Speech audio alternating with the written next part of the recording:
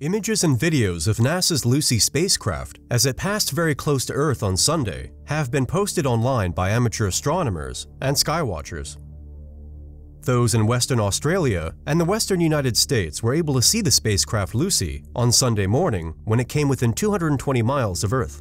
On the first anniversary of its launch, Lucy had its first high-speed near encounter with Jupiter's Trojan asteroids. Lucy has been the subject of many images, including one taken by Pluto researcher Marc Bouy and sent to the Twitter feed of French space blog @Rêve-d'Espace, and others were taken by the Virtual Telescope Project, an international robotic telescope collaboration. Similarly, NASA's Goddard Space Flight Center has tweeted out animations showing Lucy's Earth flyby and following mission. The animations also include the spacecraft's unique circular solar panels, each of which measures 24 feet in diameter. This is more than enough to provide Lucy with the 500 watts of electricity it will require when it travels through the dark regions of space amid the asteroids near Jupiter. Lucy, NASA's first mission to Jupiter's Trojan asteroids, lifted off from Florida's Kennedy Space Center on October 16, 2021.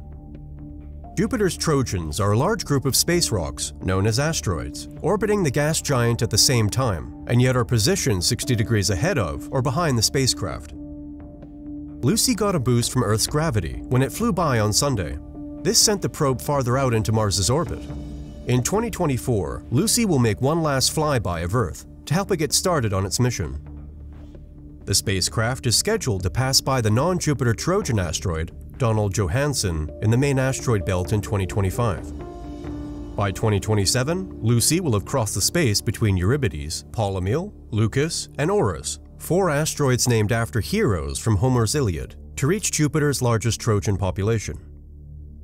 Lucy will come back to Earth in 2031 for another gravity-assisted flyby of our planet. This will put the spacecraft on a path to visit the Jupiter Trojans in 2033.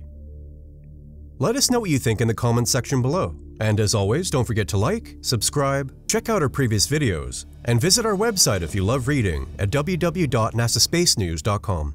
Thanks for watching.